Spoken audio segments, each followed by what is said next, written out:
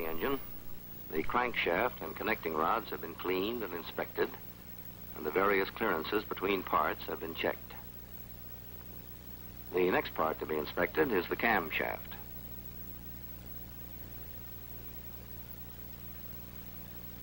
Examine the camshaft gear carefully for cracks.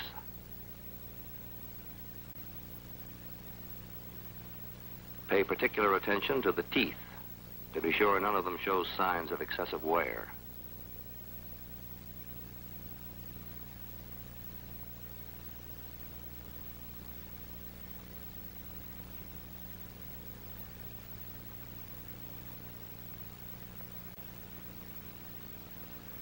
Inspect the camshaft for cracks or nicks.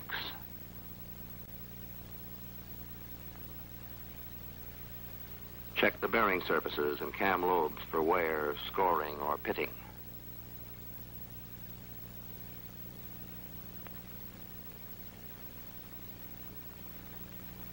This camshaft appears to be in good condition, so you can go ahead with your measurements to obtain clearances.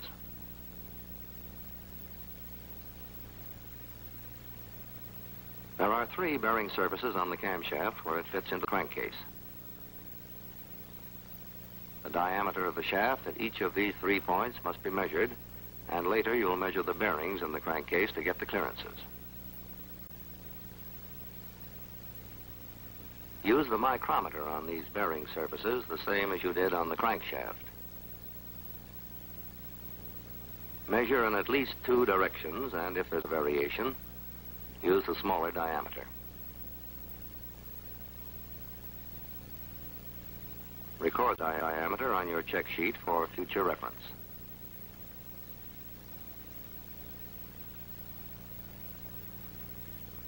Check the center bearing surface in the same way, taking 2 readings at right angles to each other.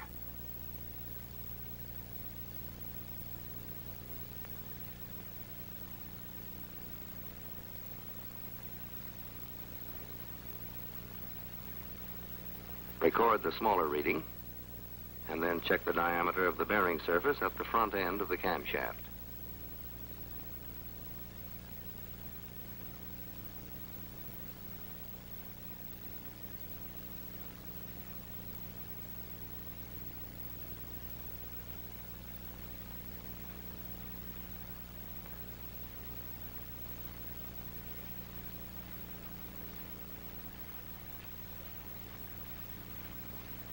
This completes your work on the camshaft, and the next step is to inspect the hydraulic cam lifts.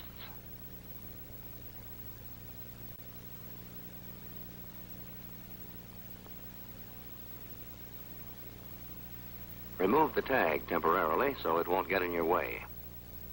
And look the tappet over carefully to be sure it's in good condition.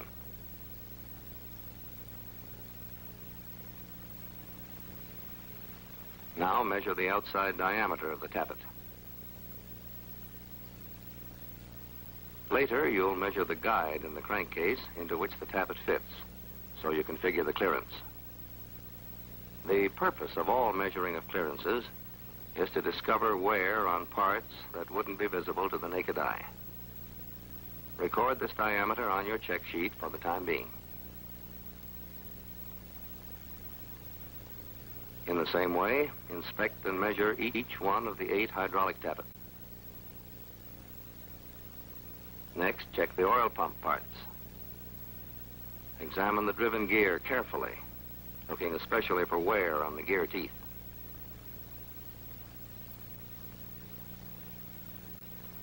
Then inspect the drive gear and shaft.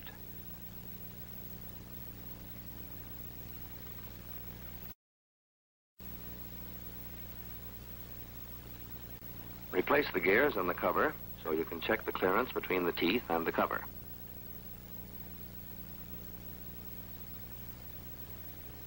To make this check, use a feeler gauge as a go-no-go gauge. Use a feeler 1 size over the specified maximum clearance. It should not be able to enter between the edge of the tooth and the cover. Then select a feeler 1 size under the specified minimum clearance. You should be able to insert this one easily.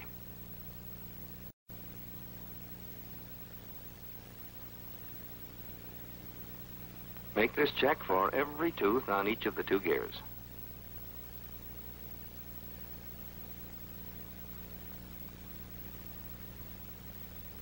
These clearances are a check on the efficiency of the pump.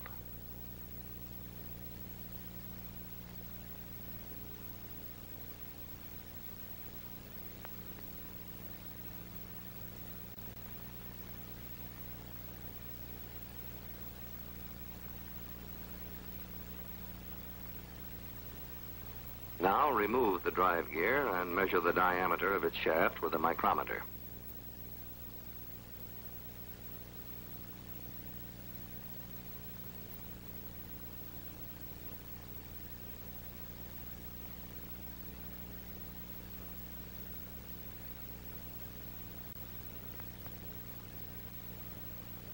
Then, with a telescoping gauge, check the clearance of the shaft with the hole in the gear case cover.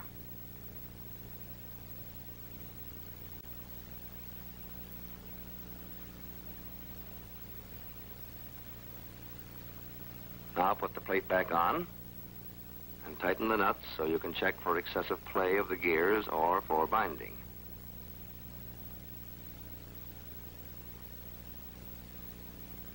If it's satisfactory, you can remove the cover again and continue your inspection.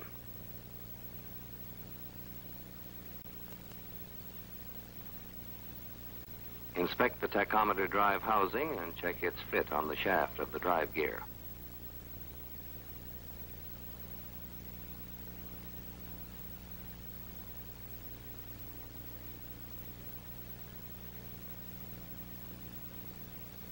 Inspect the parts of the oil pressure relief valve to see that they are in good condition.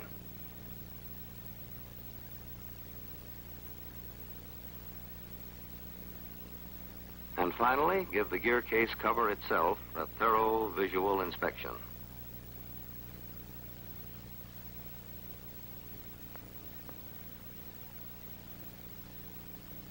The two halves of the crankcase are next in order. Inspect each case closely for fatigue cracks or other evidences of weakness.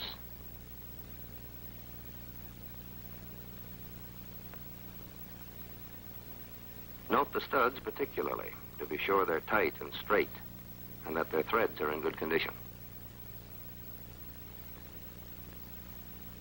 If the threads look as though they might be stretched, check them by running a nut down on the stud. The nut should run down freely and shouldn't bind if the threads are okay.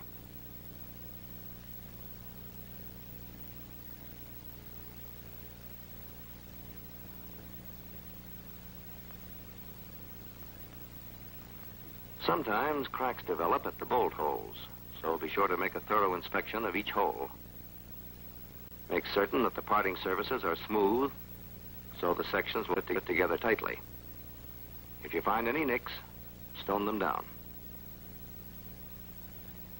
The parting surfaces should make a tight seal.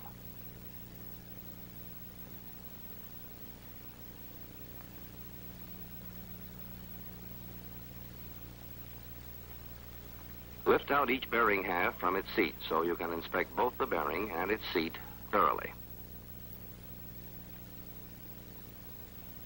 The seat into which the bearing fits sometimes gets cracked or worn, and the bearing itself is subject to scoring and scratching.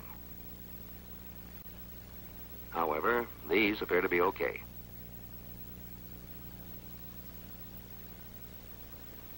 There are 3 main bearings for the crankshaft and 3 more for the camshaft. Each of these should be given a careful examination.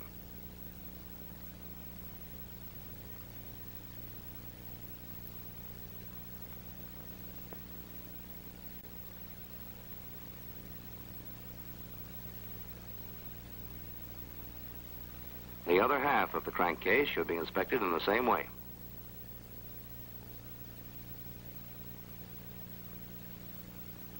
You'll remember that you measured the crankshaft bearing surfaces where they fit into the crankcase. Now you want to measure the crank bearings and get clearances. In order to measure the diameter of the bearings, you'll have to put the two halves of the crankcase back together temporarily.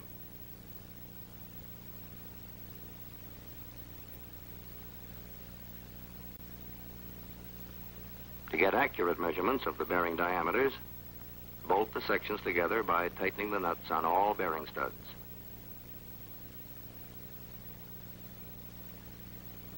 Now measure the diameter of the bearings.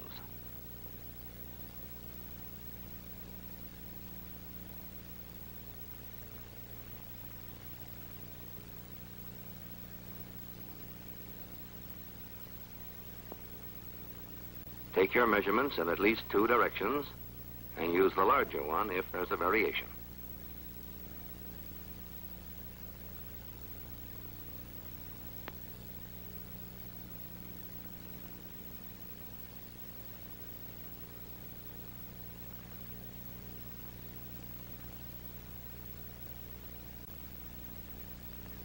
Now you can figure the clearance between the crankshaft and the crankcase bearings at this point. Subtracting, you get 3/1000ths of an inch. You'll find the allowable clearance shown in the table of limits in your manual.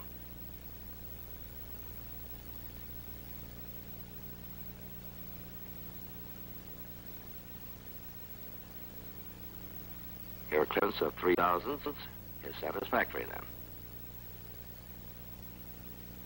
Next, take the diameter of the rear main bearing, the one at the other end of the crankcase. Use the telescoping gauge and micrometer in exactly the same way and figure your clearance by looking up on the check sheet the diameter of the crankshaft at this point.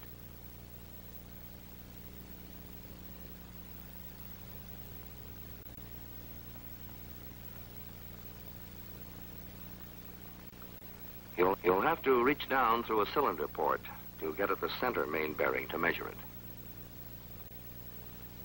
Otherwise, the procedure is exactly the same.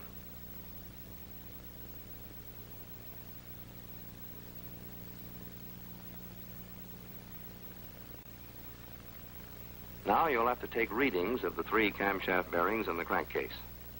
This is the rear one.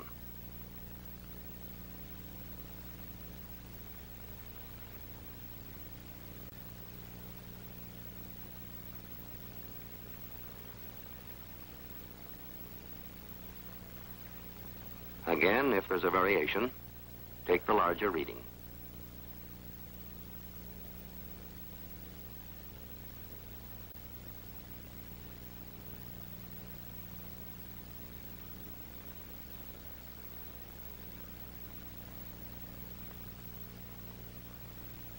With this reading, you can figure the clearance with the camshaft by subtracting.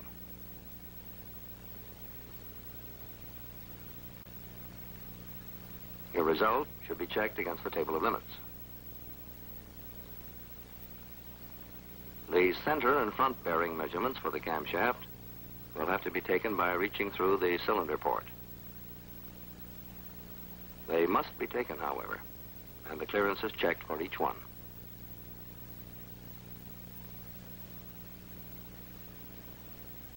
After removing the nuts, take the two halves of the crankcase apart again so you can measure the hydraulic tappet guides.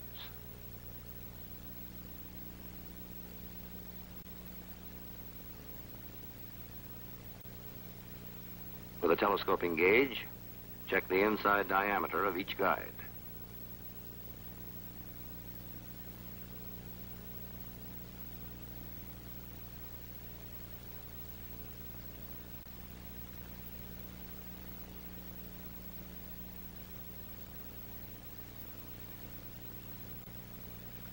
Take your measurements at least 2 points in the guide, and if there's a variation, use the larger diameter.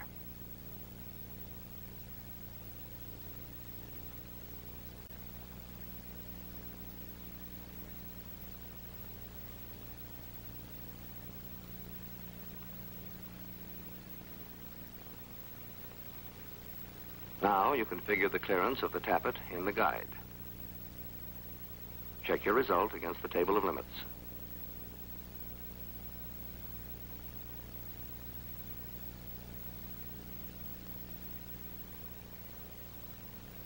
Measure each of the hydraulic tappet guides in the same way and make certain that all the clearances are within the allowable limits.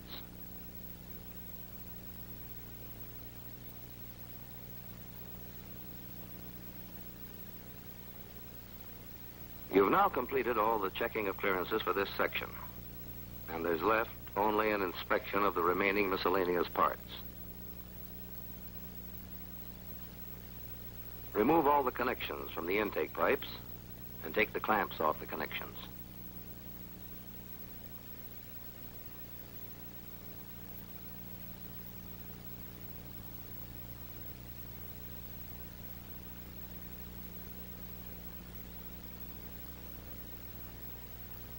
Then inspect each of the intake pipes carefully for cracks and dents.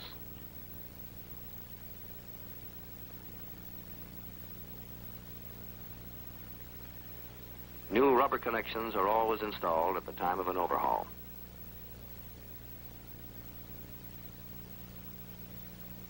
As you put the old clamps back on the new rubber, inspect each clamp.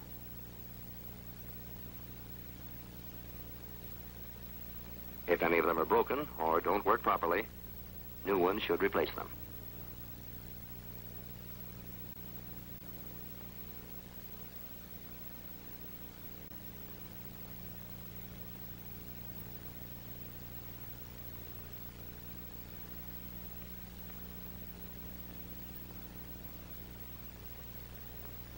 When all the intake pipes and their connections have been put into condition, inspect the push rod housing flanges.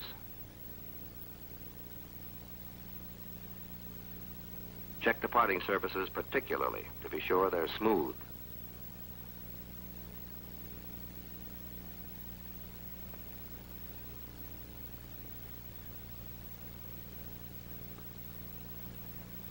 Next, go over each of the 8 push rod connections. Install a new set of rubbers in the clamps and discard the old ones. See that the threads of the tightening screws are in good condition. With this inspection, you've finished your overhaul of the engine and you're ready to reassemble the parts and reinstall the engine